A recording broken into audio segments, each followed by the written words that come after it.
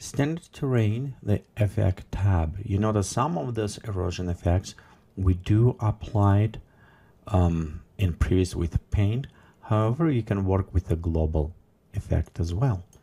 So example, right here we have some effect to erosions or rocks. You can do same things with the gravel, pebbles, stones. So you can apply some of this effect. As well as we looked before, you can constrain to the clipping area if you need it.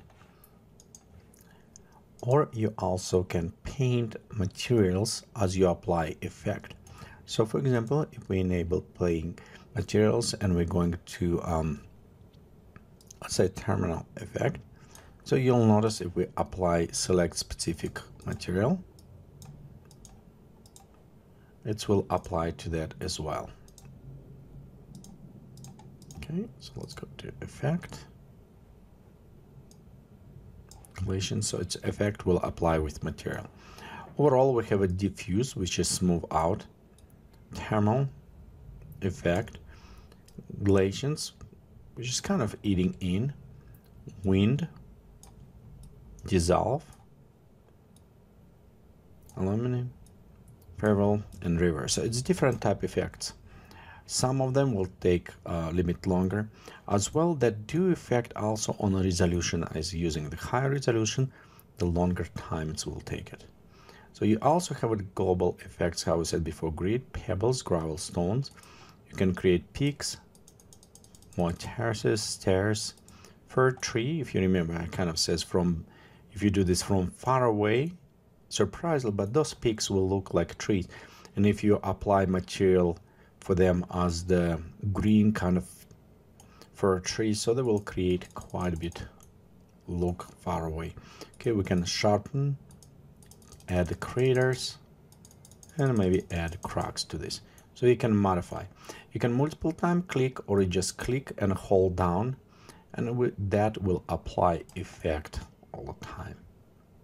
So in this way, it's allowed you to some modification to standard terrains. Some of this is kind of limited what you can do, or it take more time. So personally, in many cases, I prefer to use it sometimes different application, create high field maps, what you saw before, and apply them maybe as a beginning or a DOM map and work this way. One thing to kind of notice, many times when we're creating new terrains, and all the settings won't be remembered with some exception. So let me show you. So for example, we have a terrain.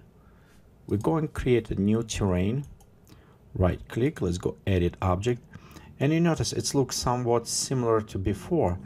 Even we kind of created new ones, but it's still remember. And the reason is why some of these options, even the seed number is remember. However, this altitude, it does remember from all standard terrain. So if you modify it and you notice it's kind of does not reset, be sure you can go back and reset these properties to the original values if you need it.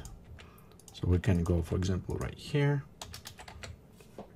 So I can go ahead and reset to original values as I wanted. And in this case, when I create new, it will accept it. So some small things to kind of remember.